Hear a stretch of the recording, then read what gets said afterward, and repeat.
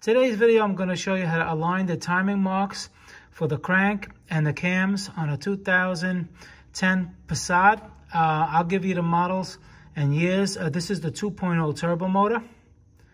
Okay, after timing chain tensioner failure.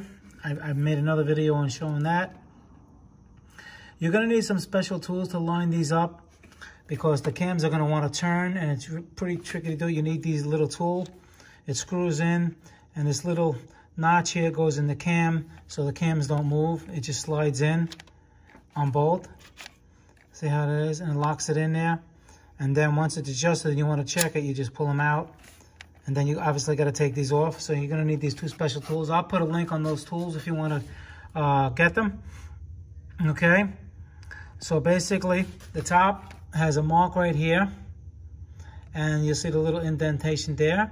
You line it up with the different color link there. And you see this one? Same thing over here with a different color link. Okay, and then there's one on the bottom. I'll show you that. I'm going to lift the car up and show you that. Before I go any further, please like and subscribe to the video.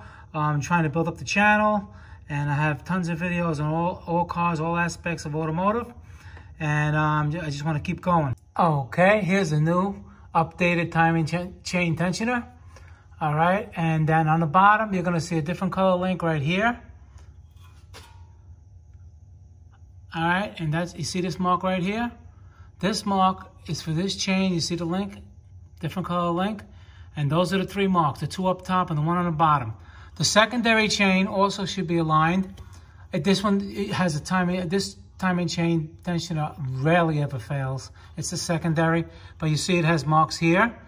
See the different color link there. On the balancer shaft right here, see the indentation in a different link. And then you follow it to the other one. And the same thing, you see the notch and a different color link. And this has a mark with an arrow. The arrow has to be pointed straight down. Basically, like when you're looking at the engine, you see how the mark is, this mark, the yellow mark is straight down. Everything should be straight down. I like to line them all up.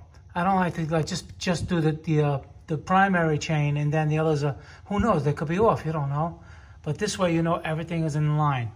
And then this chain is the oil pump chain. This just goes on. It just goes on any gear. It doesn't get lined up. There's no alignment for that. I'll show you what it looks like with it installed. Okay, I just installed the arm. You put the bolt there, and it's by a spring tension that rests right here on this stop right here. You see this? This little thing, this arm is a spring tension that puts tension on the chain for the oil pump. And like I said, there's no timing marks. Okay, guys? Motor car nut here. Another video. Any questions, leave them below, and I get back to them as soon as possible. I'll see you in the next video. Thank you.